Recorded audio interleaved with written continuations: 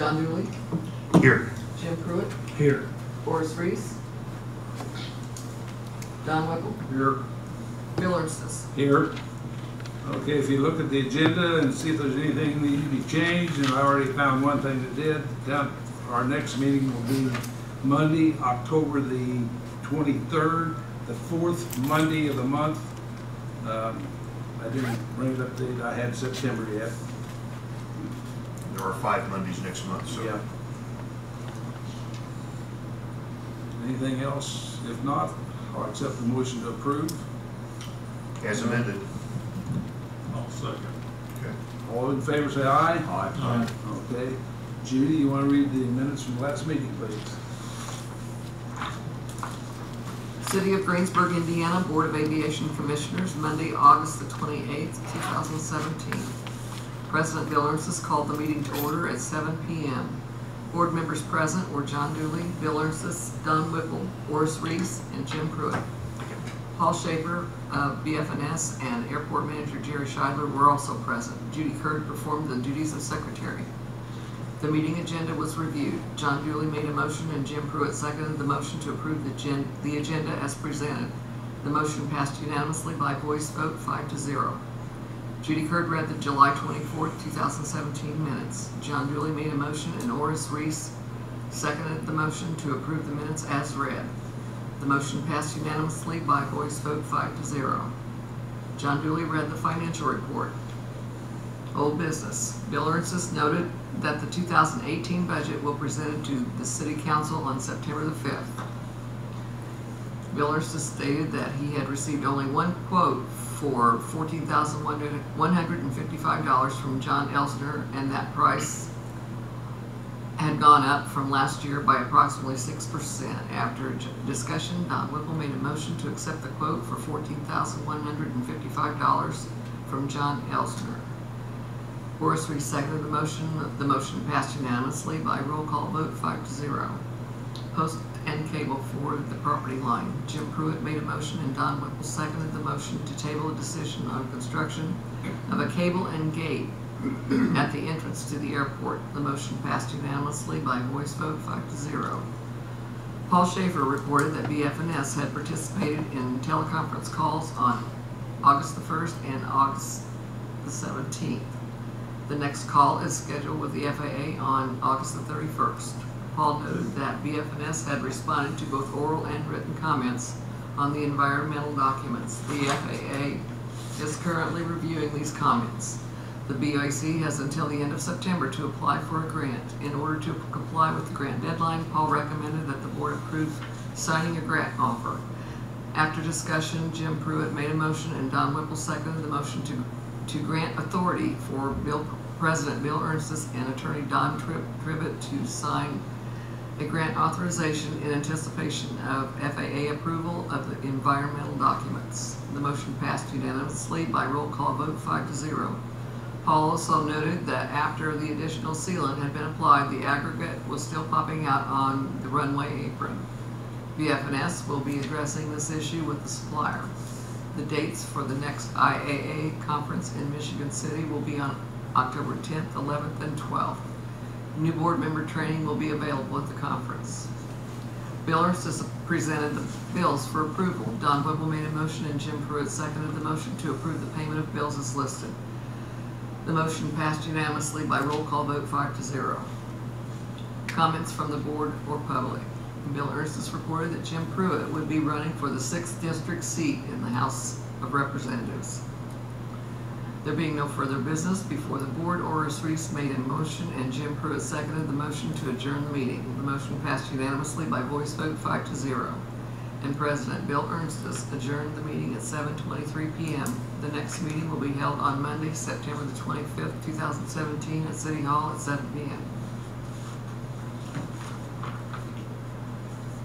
Any changes or corrections? Move we accept the minutes as read. Have a second? All those in favor say aye. Aye. Aye. So moved. John, you want to read the financial report, please? All right, the financial report for the Greensburg Municipal Airport. We have our monies in 3 accounts. In our airport improvement account, The balance is $6,897.36. Aviation rotary fuel account, $85,539.90. Airport operations account, $191,998.27. The combo of all three airport accounts, $284,435.53.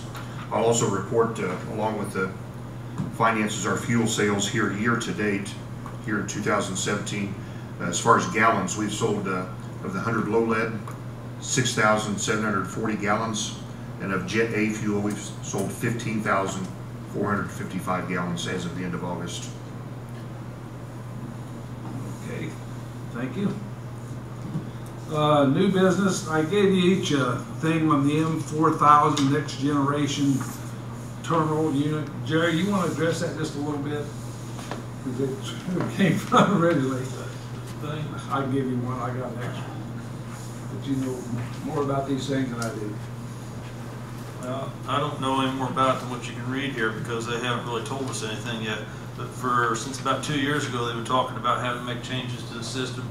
The only reason I can really tell they want to make changes is because new credit cards have the chip in them, and we may need to have a different type of card reader or something like that. And they didn't know if we'd just change the card reader or we would take a whole new system or whatever. So now they're sent this thing out saying that if you get in early, you can get a big rebate on the new system, but they haven't said what the new system costs. So they really don't know what we're talking about yet. So, but you know, about a year ago, we were discussing maybe upgrading our low lead pump, and actually had a guy come in and talk about that, what it would cost to do it. And there was a suggestion made, maybe waiting until they decide what they're going to do on this end and maybe put everything in all at once. So this is the newest information we have on that, and like I say, they've not offered any dates or actually cost what it's going to be or anything like that if you wanted to upgrade. But they have not said that we have to upgrade either. So I'm guessing that we may be able to keep the system we've got until we need to upgrade it. And as long as it's working, as far as I'm concerned, it's fine. What is it, a swipe card now? Yeah. I honestly think that the card swipes are going to be around for a while because a lot of places that have, you know, if you ever go into like a convenience store or something, you get gas and they've always got a card blocking the chip part. So I don't think we're going to have to worry about that. Besides that, even if it has a chip, you can still swipe it, at least as of today. Yeah, I agree with that. I mean, without knowing the cost, I have no. Yeah, we don't know if it's something we want to think about until they tell us what it's going to cost to get This I just said something for you to look at and think about, because they can come out with QT. And Well, I wondered because I kept looking at the email you sent out. I kept looking, trying to find the price, and I couldn't find it. Yes, it's interesting because they say $439 a month after a rebate applied, but it doesn't tell you how many months. Yeah, Right. well, there actually is Yeah. in here Is there? 24. Purchase agrees to pay QT the purchase price and 24 equal monthly installments. Okay, there you got it. Yeah. That's what's that work out to about? Just 49 times. That's only about $15,000. So I don't know if that's Yeah. what we're looking at or 10.5. And I'm sure when they finally price it, if you pay cash for it, it's going to be cheaper. Well, yeah, naturally. I mean, truthfully, if we were only looking at 10.5, I'd just soon purchase the thing outright as opposed to doing monthly payments, especially when you're, 5%. Yeah, I'm with you guys. I'm not sure we should rush into it. 10.5 would be about half of our fuel profits Yeah. for the year. Well, just something to think about. And we're still have not replaced that pump. We was worried about needing to replace sometime. So, and it's still working fine too. But of the two, if we need to spend money on something, the pump would still be the priority. Yeah. Well, this doesn't do any good. Right, exactly. Yeah. So I don't remember. Do you remember, Jerry, how how much the pump was. That quote we had was for around 25,000, wasn't I it? was thinking 35, maybe it's 25. And originally, the guy told me off the top, he said it'd probably be about 20,000, and he actually got us a price that was closer to 25. Okay. So, And but he that's also probably- said it would go up so much if we didn't get it last year. By this year, it would be an increase. I was gonna say, it's probably up near 30 now anyway, so. Okay. Okay, that's all I just for you to think about. Thank you, Jerry. Next, Mr. Paul Shaffer of BF&S. Okay, well, we still do not have a signed FONSI. The EA document is still not finalized. As we reported, we did have a couple of conference calls with the FAA. We got our responses to comments, and we're waiting on them to process that. And I really can't report on the time frame. I don't know. So we're still waiting on that. The FAA did issue a grant you might have seen in Inside Indiana Business and on the FAA website. Now, before you get excited thinking that that's a foregone conclusion that the environmental will be complete, that's not the case. The grant has a condition in it. The condition at the end of the grant basically says that we cannot make a draw on the grant until the environmental document is signed. So we are still waiting on that. It really doesn't change our position much from last month, other than we do have a piece of paper that says that in the event that the environmental is approved, then we will have access to this money to start the next phase of engineering. So we'll talk more about that and the schedule if the FONSI gets approved.